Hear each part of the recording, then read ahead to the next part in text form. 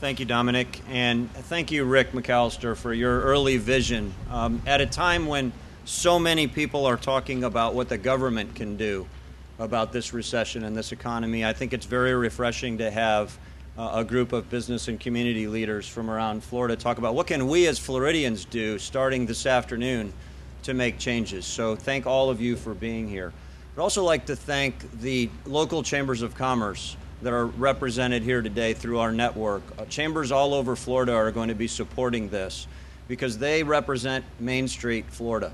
And this is bigger than a retail issue. We have small businesses all over Florida, and a big share of their business comes from other business. And so what we have here is a scenario where many of them and many of you call the Chamber of Commerce and ask two key questions. You're asking, when is this economy going to go back to where it was before? And you're asking, what can we do about it? And I want you to know that we stand before you today realizing that our economy in Florida is probably never going back to where it used to be, right? But we are going through an economic transition, and the future, we are going to get through this. We have 7 million more people coming to Florida between now and the year 2030. And we need to, right now, as Floridians, begin buying from fellow Floridians when it makes sense to do so. That's one thing we can do today to move this ball forward. So when it comes to the question of what can we as Floridians do, local chambers of commerce and the Florida Chamber of Commerce support backyard economics because this is a way that Floridians can help Floridians weather this storm and better position Florida for the future. So Florida Chamber fully supports this program.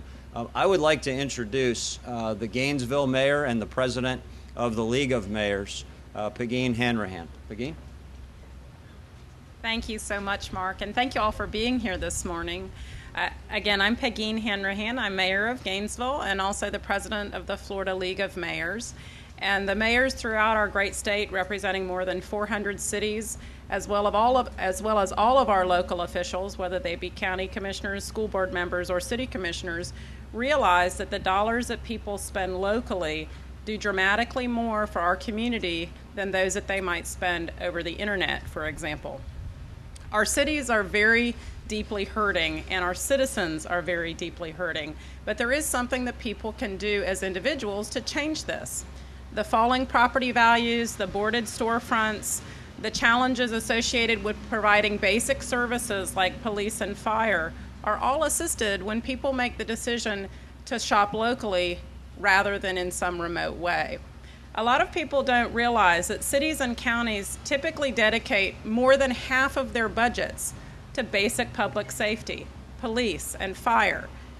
In addition, infrastructure, public works, stormwater management, clean water, these are the things that rely on people spending dollars in their own communities. When we look at the great icons of our cities throughout the state, many of them bring tremendous value into their communities. I'm looking at the state capitol or at Tallahassee City Hall. In Gainesville, it's the Ben Hill Griffin Stadium or Shands Hospital. But they don't bring a single dollar into the community until people actually leave the stadium and buy a Tim Tebow jersey at the local Gator Sports Shop, or they leave the Capitol and they go and pick up a book at a local bookstore. This means so much more than if they buy that same book over the internet, because those dollars are not only contributing to the tax base, they're also preventing those empty stores, and they're creating jobs within their own community, jobs for their neighbors, jobs for their faith friends and leaders, jobs that, again, may ultimately be their own. So our message in a coordinated way with the Retail Federation and the Chamber and the Press Association and Tax Watch, and we are not always singing off the same song sheet, but in this case, we are encouraging citizens of Florida to make sure that they take advantage of this simple opportunity to focus on backyard economics and help their communities in that way. At this time, it's my honor to introduce Dean Ridings of the Florida Press Association. Dean? Thank you and good morning. Florida's newspapers have long had a very close relationship with their local advertisers, the local businesses. In these challenging economic times, that relationship has never been more important. As we see the things that are going on around us and the people losing their jobs, it is critically important that Florida's families buy local, that they buy from other Floridians. And Florida's newspapers are delighted to be part of this effort. So with that, I'd like to turn over to Rick for some closing remarks. Thank you, Dean. Thank you, all of you. I wanted to clear something up because I don't want any of you to, or anyone, to have the misconception this is an anti-anything campaign. This is a pro-Florida jobs campaign. Let me give you an example. I'm sure all of you are familiar with Home Shopping Network, located in Pinellas County. They are a great Florida citizen, a great Florida provider of jobs. They pay property taxes. They pay Florida state corporate income taxes. So they're a perfect example of a backyard economic supporter because they're providing jobs. So what we want the focus to be on is those people and those companies who provide jobs. I also wanted to recognize Tyler Wald, who's here with Cumulus. Where are you, Tyler? There you are. Cumulus Broadcasting, who is going to be very helpful in this campaign as we move forward. So in conclusion, I just want you to know that we believe that there are good times ahead. The job security, growth, a stable housing situation is in our future again, and we have a great formula for that. Florida's families, reducing debt, saving money, and spending money with Florida companies. First of all, I got to say hello to my other favorite mayor. How you doing, Piggy? I obviously applaud this effort. This backyard economics and spending locally is very, very important. We've been doing something like this in the city of Tallahassee. And certainly I'm glad to see Mayor Hanrahan, President of the Florida League of Mayors, join in this effort as well. And we need to promote this, of course. And of course what we're saying is, you know, if you're going to spend money, if you're going to do that, do it locally.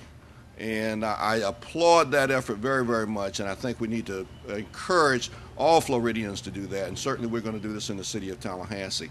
And we have to begin to understand that all of us are in this together, and if we support if we support each other in this kind of an effort, we'll get through this whole thing. We will get through it, and I am confident about our economy. Eventually, this might be a long haul, but we're going to get there. One thing we do have to do, and I'm convinced, is that we have to have confidence in ourselves. That really is very, very important. We have to have confidence in the local government. We have to confidence in what we can do and what Americans can do and what we can do as Floridians and what I can do here in the city of Tallahassee and Gainesville and all other cities around the state of Florida.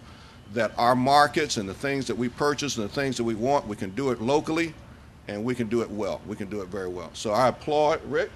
Thank you. Thank you, Mr. Mayor. Good to see you.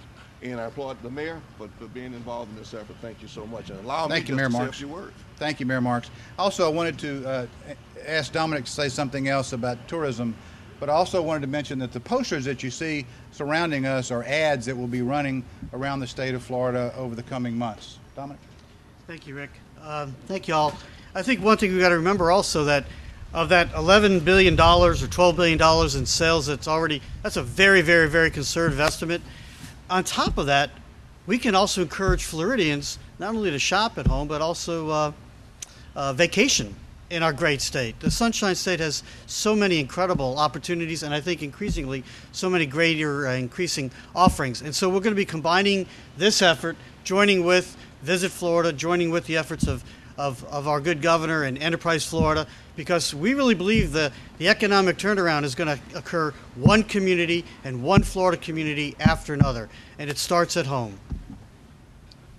Thanks, Dominic. And finally, there will be an effort later in March to introduce a new program that will offer incentives for Floridians to buy at home. We'll be telling you more about that in the next 3 or 4 weeks. That'll be a statewide campaign as well. Any other questions? Thank you all very much. Thank you all very much. Appreciate you coming.